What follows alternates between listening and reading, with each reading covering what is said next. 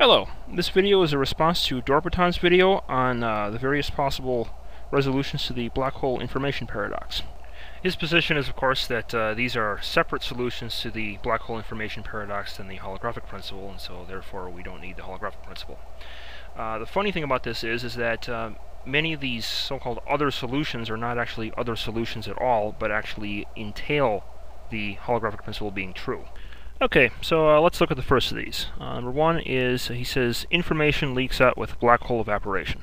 And it turns out that this is actually true. This is due to Hawking radiation. Basically, you have a quantum fluctuation on the surface of a black hole, and a portion of it falls into the black hole and cancels out with some of the energy on the interior of the black hole, and the other half escapes with the equivalent amount of energy. And so as a result, information leaves with the radiation, and at the same time the black hole's size shrinks because there's less energy in it.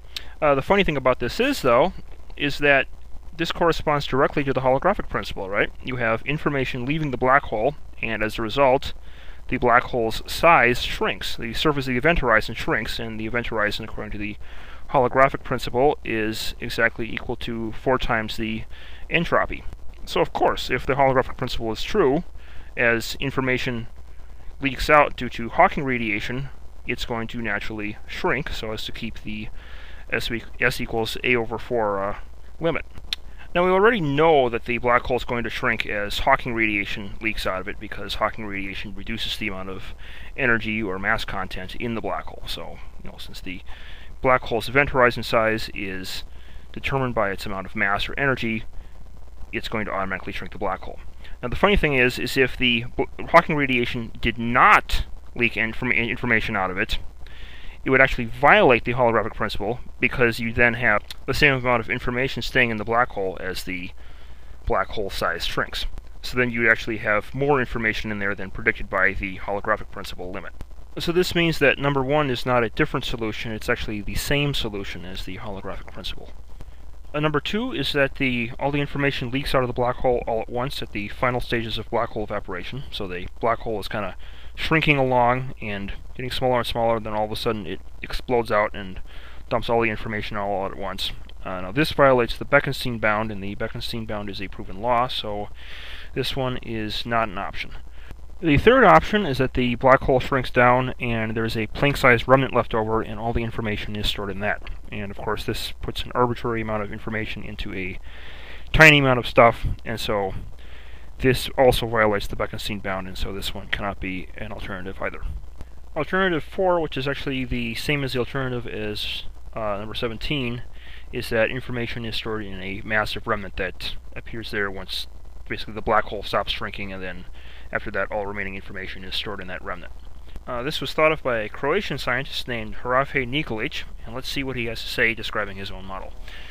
To alleviate the black hole information problem, we study a holographic principle-inspired non-local model of Hawking radiation. This is not actually an alternative to the holographic principle at all. This is inspired by the holographic principle. You can't create a holographic principle-based model and then say that it's an alternative to the holographic principle. Now, how did you miss this, Dhorpatan? I mean, this is directly on his abstract. You'd think you'd see that and then see that it's actually based on the holographic principle. The fifth solution given is that the information is stored in a baby universe that gets created on the interior of the black hole, or as a result of the black hole. Now, this is certainly possible, but we don't have any really compelling reason to believe it. The holographic principle, on the other hand, we have a very compelling reason to believe it. It comes from string theory, loop quantum gravity, and then straight-up black hole thermodynamics considerations, and then plus the result ties into a whole lot of different things. We have Ted Jacobson's theorem, ties into quantum information theory with the Shannon entropy, and then it also gives a very neat explanation for why the universe is expanding rather than contracting. So is the baby universe model possible? Well, sure, except there's no really compelling reason to believe it either. Whereas with the holographic principle, we have a whole lot of compelling reasons to believe it, and so the holographic principle is far more likely to be true than the baby universe model. The sixth solution is that information is encoded in the correlations between future and past, and when I went to Wikipedia to find this, I discovered in the references that this is actually the same as the solution of 4 and 17, which is 6 is basically just 4 and 17 recycled. And remember, 4 and 17 were based on the holographic principle, so number 6 assumes the holographic principle is true. The seventh solution given is that unitarity could possibly break down at the quantum scale when you add gravity in, and so the loss of unitarity is not a problem, and so there is no black hole information paradox. Now this one, like the baby universe model, could be true, but it would require new physics added, whereas the holographic principle only uses physics that we already have, and in addition there's not very many compelling reasons to believe this, whereas the holographic principle ties into a whole lot of stuff and is a whole lot more compelling. So, could it be true? Sure, but the holographic principle is much more likely to be true. The eighth solution Dhorpatan gives, which he refers to as the Hawking solution, is that information leaks out of the black hole via quantum perturbations. Now the funny thing is, this is the exact same thing as number 1. Remember before, we said that information leaks out of the black hole with evaporation? Well, how does a black hole evaporate? It's via Hawking radiation, which is actually quantum perturbations. So number 8 is actually just number 1 recycled. And if you recall from before, number 1 confirmed to the holographic principle. But now let's see what Stephen Hawking has to say about the holographic principle himself, to see if he actually believes it, or thinks that there is a conflict between that and Hawking radiation. This is from his book, The Universe in a Nutshell. I've got right here with me. He says, this black hole entropy is given by a very simple formula I discovered in 1974. It equals the area of the horizon of the black hole. There is one bit of information about the internal state of the black hole for each fundamental unit of area of the horizon. This shows that there is a deep connection between quantum gravity and thermodynamics, the science of heat, which includes the study of entropy. It also suggests that quantum gravity may exhibit what is called holography. Now let's see what he has to say about the holographic principle as it pertains to Hawking radiation. He says, if quantum gravity incorporates the holographic principle, it may mean that we can keep track of what is inside black holes. This is essential if we are able to predict the radiation that comes out of black holes. Now this is exactly the same thing that I was saying on your page, Dhorpatan. What he's saying here is that if the holographic principle is true, then it automatically follows that the Hawking radiation will leak information out as it radiates from the black hole, hence allowing us to predict what that radiation will be like when it comes out. So you were super insistent before that Hawking radiation coming out with information would contradict the holographic principle, and then Stephen Hawking himself is saying that it's the exact opposite, that it actually confirms the holographic principle, if it does in fact leak out information. Now you were super insistent with this, but I'm sorry, I'm going to go with Stephen Hawking's position on the matter. The ninth solution given is that, according to Dhorpatan, quote, that information is preserved and that Hawking radiation is not precisely thermal but receives quantum corrections. So what does this mean? Well, if we examine it, we see that precisely thermal means completely random. It acts like a perfect thermal system, which is sort of an abstraction rather than giving off actual information. And then what are these quantum corrections? Well, that's the information that's coming out of the black hole. So this is actually the same as 8 and 1. Dhorpatan apparently quoted this from Wikipedia, so let's go to Wikipedia and see what else it has to say here. It says, since the 1997 proposal of the ADS-CFT correspondence, that's Maldaceno's thing, the predominant belief among physicists is that the information is preserved and that Hawking radiation is not precisely thermal but receives quantum corrections. Now, if you recall, Dhorpatan, you were saying that the ADS-CFT correspondence is exactly what was, promoting the holographic principle in the first place, the whole reason why people were believing it. Well, this is based on that. This is the same thing as the holographic principle.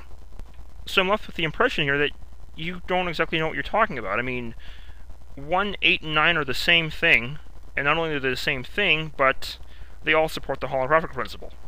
The 10th solution given is that Hawking radiation comes out with the information, but the information is scrambled.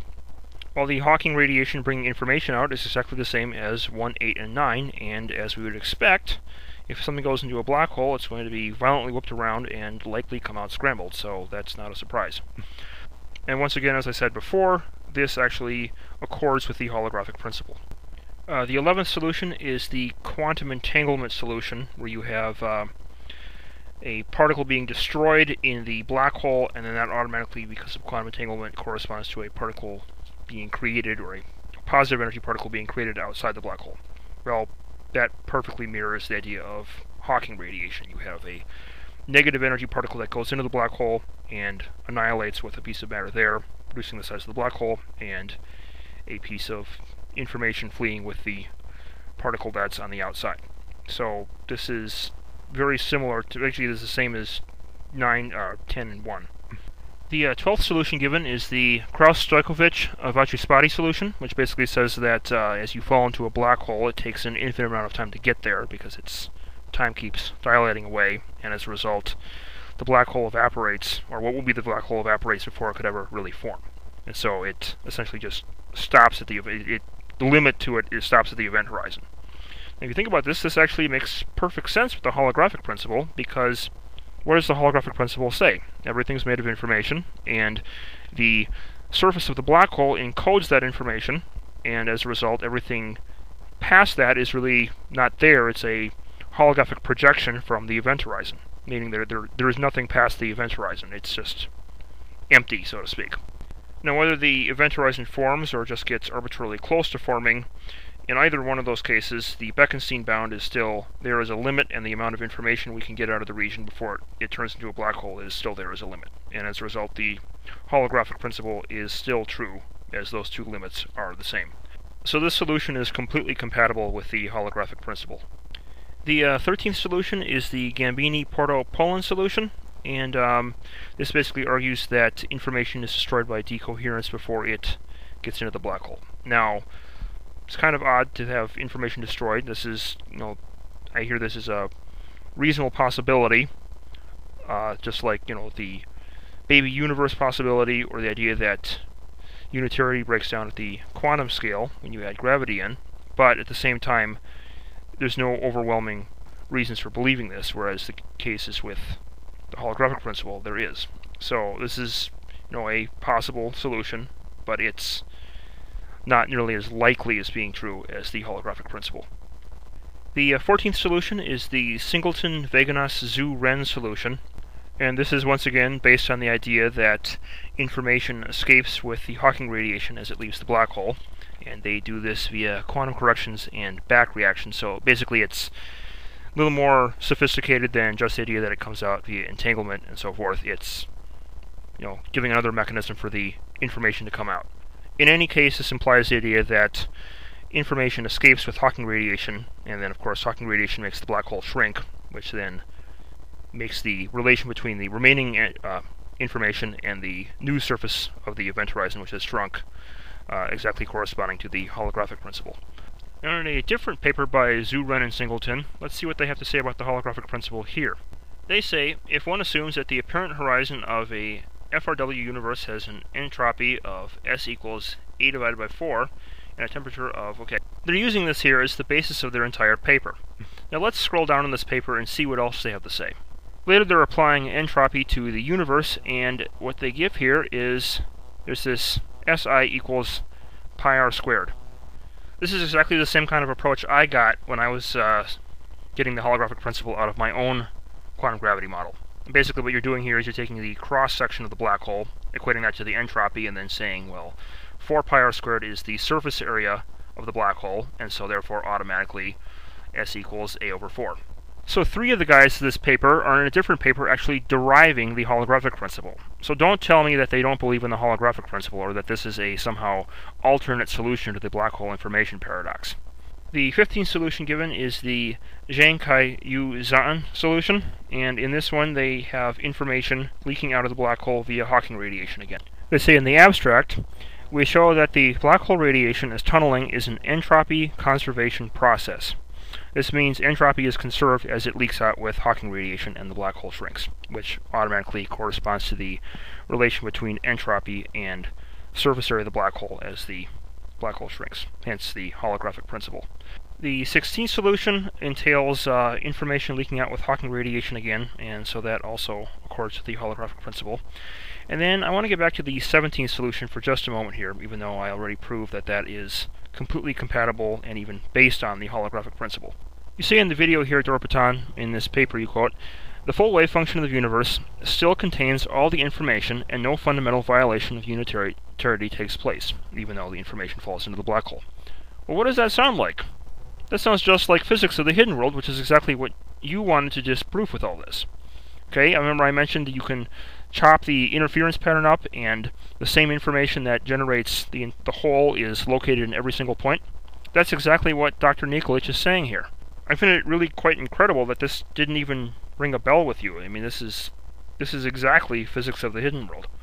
Okay, to sum up, of the 17 so-called alternative solutions, 6 of them are actually repeats. That would be 1, which is equal to 8, 9, 10, and 11, and then 4, which is equal to 6 and 17. And then we have 12 of them, which are actually compatible with the holographic principle, and therefore are not true alternatives. 2 which are physically impossible, and 3 which could be true, but are not nearly as compelling as the holographic principle. I find it really quite astonishing that you didn't notice any of this throughout the entire video, even though you sounded like you know what you were talking about. And of course the reason for that is most of the time you were reading off Wikipedia or paper abstracts or other people's papers and quotes in them. But you apparently had no idea that half these or more than half these solutions actually were completely compatible or even based on the holographic principle.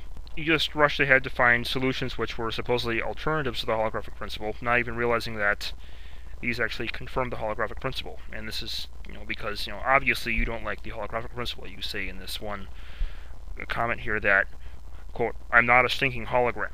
This is completely close-minded here. And the funny thing is, your favorite solution, the Zhang-Kai-Yu-Zhan solution, is one of the ones that is compatible with the holographic principle. So if you're going to hold that, you've got to hold to the holographic principle as well. What you've done with this video here is you've basically shot yourself in the foot. Well, actually, that's an understatement. You've essentially blown your foot off with a sawed-off shotgun, is a better way to describe it.